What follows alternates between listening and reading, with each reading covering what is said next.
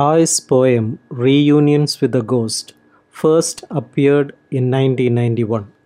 The speaker of the poem is an anonymous woman who tells of her troubled relationship with the man she is in love with.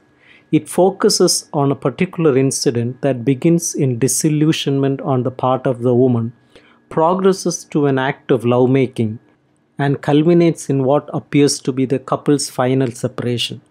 The emotions expressed range from contempt to love, passion, sadness, and puzzlement.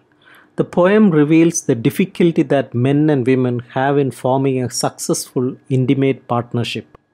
The poem is in the form of one long, unrhymed verse paragraph, and the diction is largely the language of common speech. Most of it is literal description, although there is also some figurative language, as when the lovers are compared to stardust tumbling through space. The major cluster of images in the poem comes in the first four lines. The first night God created was too weak. It fell down on its back. A woman in a cobalt blue dress. I was that woman and I did not die. These lines may appear puzzling and they do not permit a definitive explanation. The God who creates the first night is presumably an allusion to the book of Genesis, in which on the first day of creation, God separates the light from the darkness, calling the light day and the darkness night. In the poem, the night is too weak, falls down, and is then metaphorically equated with the woman, who is then revealed to be the speaker of the poem. The woman falling on her back is an image of sexual surrender as well as symbol weakness. Perhaps the allusion to God and the first night hints at night as the feminine realm, which is overwhelmed by the day world of masculine consciousness. But this is not really necessary for an understanding of the poem. Let's see the summary of the poem. The first line of the poem refers to the first night of God's creation being too weak, an obscure idea that quickly turns in lines 2 and 3 into a concrete image of a woman in a cobalt blue dress falling on her back. Line 4 introduces the speaker of the poem for the first time, and she reveals that she is the woman referred to in the earlier lines. She also says that she survived the fall, although what she is referring to is not stated. It then becomes apparent that the speaker is addressing someone, a man who is her boyfriend, lover, or husband. It is clear that she was at some point in love with him. She was prepared to make sacrifices and put his needs above her own. Apparently, she is still doing so, since the next line is in the present tense, indicating that the relationship is still in existence. However, the speaker's anger and dissatisfaction with her partner are clear, as she accuses him of not caring about whatever sacrifices she makes for him. Then she complains that he is drunk again, which appears to be a common occurrence and is lost in a world of his own, turned in on himself. In line 8, the speaker summarizes the way her lover complains about his own life. He believes that no one's troubles are as bad as his own.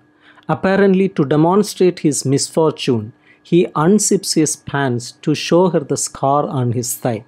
The scar is a visible reminder of the injury he received when he was hit by a train at the age of 10. The man talks about the incident with wonder, but also with a contempt that is aimed at himself. He feels guilty because he was not killed in the accident. He thinks he deserved to die. The speaker of the poem kneels and touches the scar as the man stands in front of her with his eyes closed. His pants and underwear are now at his ankles. The woman slides his hand up his thigh and touches the scar. This is a sexual overture. The man shivers and grabs her by the hair. They kiss and make passionate love on the floor, though the speaker comments that metaphorically speaking, they never touch the floor. It is as if they are borne aloft by the ecstasy of the lovemaking. When their sexual intercourse is over, the speaker says that nothing has changed between them, and she wonders about the nature of their relationship which seems to puzzle her. Is it love or friendship that pins us down until we give in? She seems to be asking what is it that continually draws them together in a sexual relationship. Whatever union and intimacy they gain during sex does not last, the speaker says. Afterwards, they quickly retreat to the safety of their own separate lives. In line 35, the woman says that her lover is now sober once more following the sex. He dresses and sits watching her putting on her makeup. They go outside and kiss goodbye. The man departs carrying whatever it is that haunts him and makes his life turbulent. The speaker reflects that she has once more endured the ordeal of loving, by which she seems to mean not sex but the intimacy of relationship. She feels sane and wise as she watches her lover walk off. Then he turns back and she sees in his eyes a look of acceptance and recognition. He appears to be certain that they will meet again from time to time, although the word the speaker gives to him is not meet but collide. This suggests that he is aware that any encounter between them, whether sexual or otherwise, is going to be stormy. But it appears that the speaker has something else in mind. The emphatic repetition of S regarding the farewell she gave him suggests that she meant this as a final parting, even though he appears to believe something else. The main theme of the poem is the failure of love. The title hints at the story that unfolds, much of which is not stated explicitly but lies under the surface. Reunions suggest that in the relationship between this couple, there is a pattern of partings and reunions. The word ghost possibly refers to the man who is only a ghost of what the woman once thought him to be. Ghost may also refer to be the relationship itself, which is just a shadow of what it once was and continues in spite of the fact that, at least from the woman's point of view, there is no rationale for its continued existence. Perhaps the theme might also be described as the hostility of intimacy, since although the word love is used, it does not seem to characterize the relationship, at least as it exists in the time frame in which the poem takes place. The woman seems to have only contempt for her drunken, complaining lover, with his self-pitying attitude and his demand for sympathy. However, she does show love in one particular gesture, and that is when she touches the scar that for the man is the visible sign of the fact that the world has not dealt with him fairly. This is an act of acceptance on the part of the woman.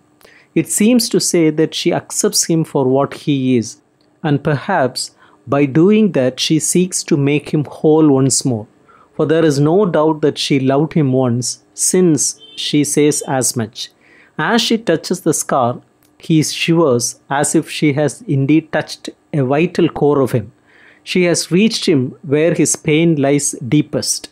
The man is obviously a wounded personality, riddled with guilt over something that happened in his childhood that was probably not his fault and over which she had no control.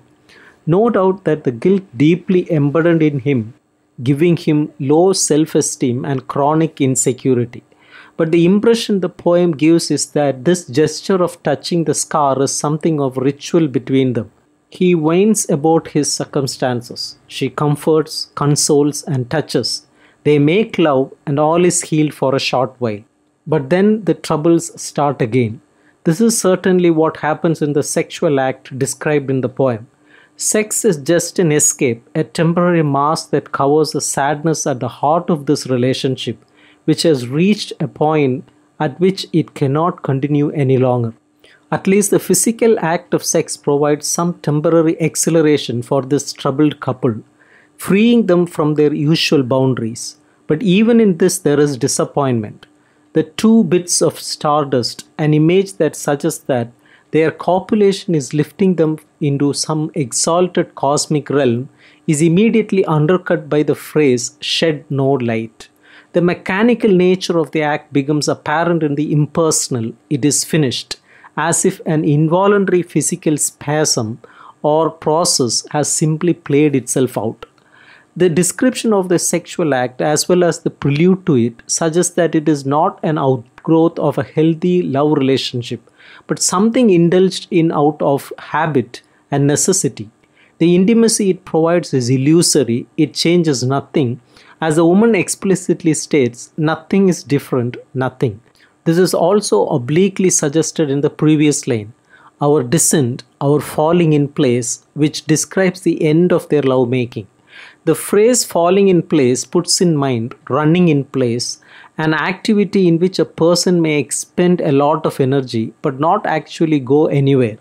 The retreat into private, separate selfhood that follows is simply the final nail in the coffin. All that remains to be said after this final failure of intimacy is goodbye. But even in that simple act, this couple cannot communicate. Although the woman is clear in her own mind that she meant it when she said goodbye, the man appears certain that there will be more meetings, more collisions between them.